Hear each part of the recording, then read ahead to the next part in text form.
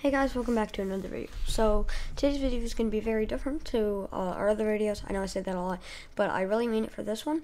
So we're just going to be doing a quick code. It's going to be a CPS counter, so it tracks your clicks per second. And this might be a long video. If you don't want to watch it all, the links will be, or not links, the source code will be in the description.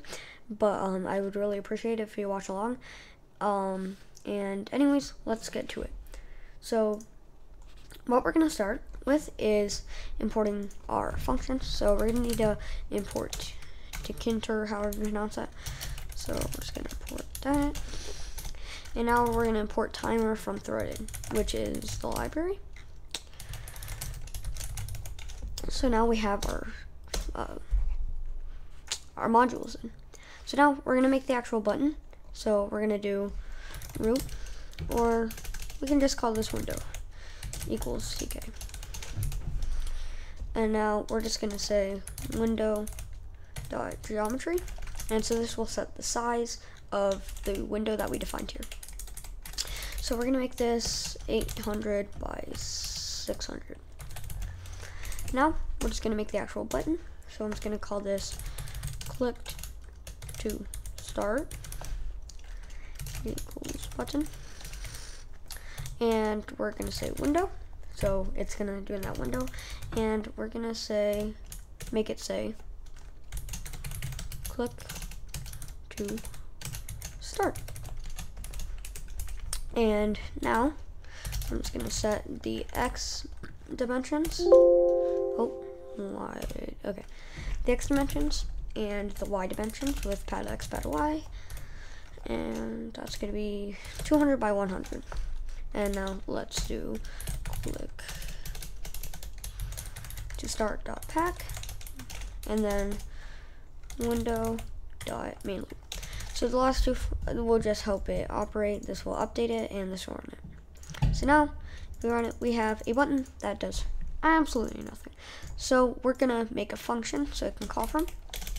So we're gonna go here and we're gonna call this def run CPS. So this will just run the code. Now, to start off with, I'll just show you an example on how the button works. So if I say, you know what, Pog, why not? We're gonna add a command here. Give me a second. Alright, sorry, I'm back now. So now if I do comma command equals, and I do run CPS. Take out that. And now if I run this, every time I click, it should say Pog. So I can do this a bunch of times. Anyways, now we need a CPS counter. So I'll actually count our CPS. So we're going to make a variable, and every time you run this, it's going to be equal to 0 first, because you haven't clicked it yet. So now if I say CPS plus equals 1, print CPS, and I need to tell the function that I'm using CPS by using global CPS. And now, if I do this, it'll tell me 1, 2, 3, 4, 5, 6. So every time I click, it's going to add 1.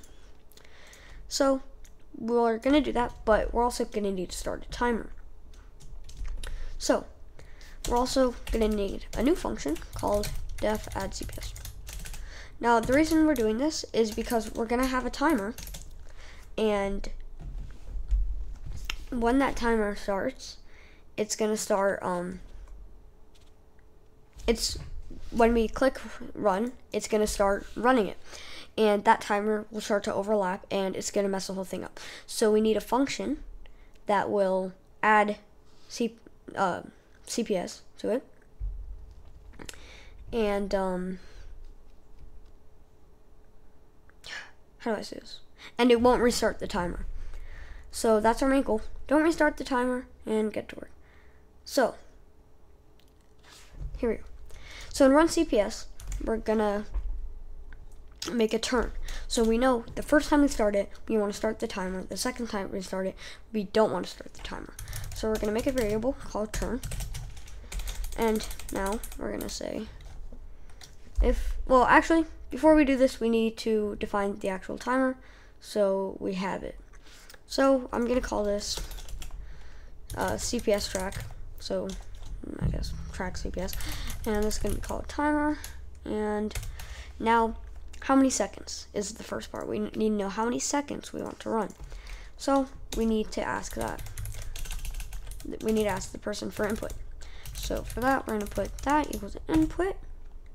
And now we're going to say, how many seconds do you want?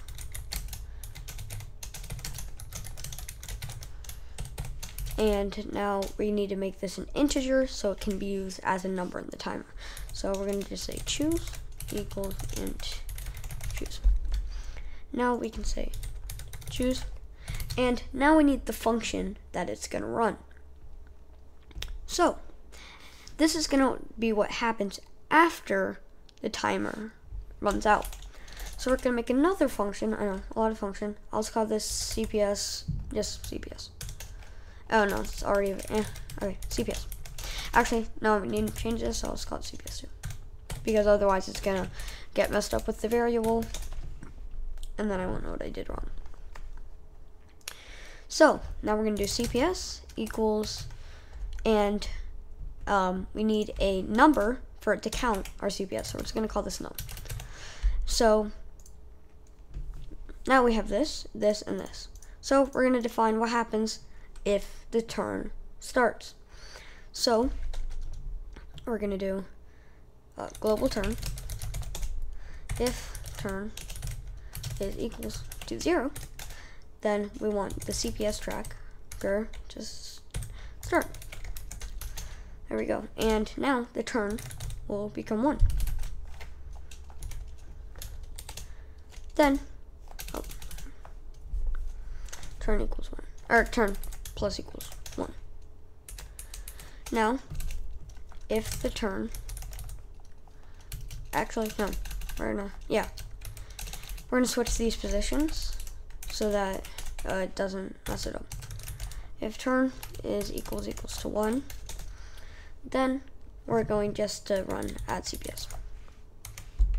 Now, add CPS is going to add 1 to num, global num, and then we're going to do num plus equals 1.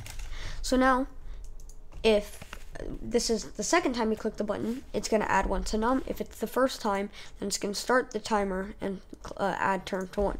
So the next time you click it, it goes to add. Then we're going to do global CPS, and we'll see if we need anything else after. Oh yeah, we're also going to need global, oh wait, no, not global CPS, we're going to need global num.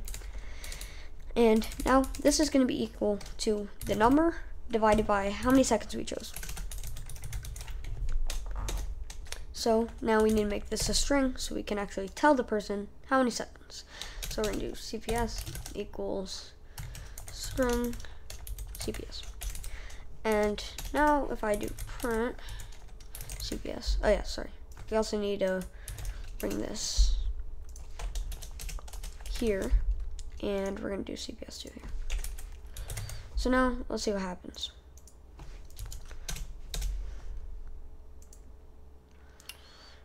Alright, so say I want 2 seconds, and let's see, does this work?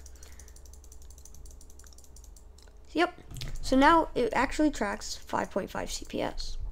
So, but we don't just want it to say, like 5.5 CPS, we'll say print your CPS.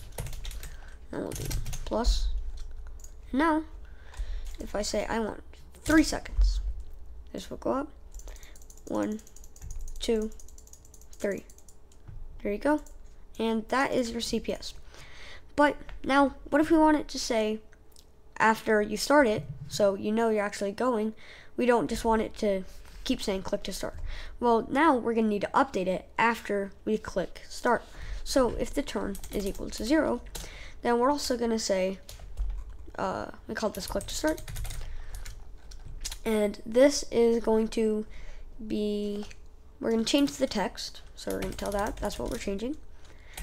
And now we're going to change it to click. So now, if I run it, say 2 seconds, get the code, it'll start saying click. There you go. 6 CPS. Now, if we click it again, it's not going to go that's one thing. I just wrote this code, so I'm not going to be able to correct that. But if you join my Discord and I correct it later, then I'll put that code in the Discord, and the Discord will be linked in the description too, so check that out later if you want to. So now we have that. But what if we want it to say in a little bar, you know, after we have here, it wants to say what our CPS was. So we need to add that to CPS right here. So instead of print CPS, we're going to say, your underscore CPS. And we're going to call this entry, and this is going to be on window. So we're going to tell it that. And now we're going to say your CPS dot insert. So this is what we're saying, and we're going to say your CPS plus CPS. Oh, sorry. Here we go. And now if we run this, let's see. Oh, sorry, and we need a do.pack, so it actually updates.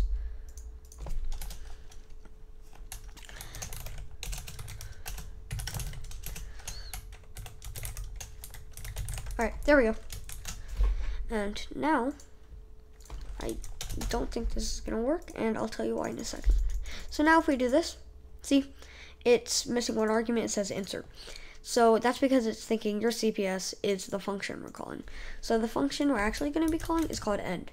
So now if we do this, comma, and now, if you say, I want 3 seconds, you'll open it, and you click it.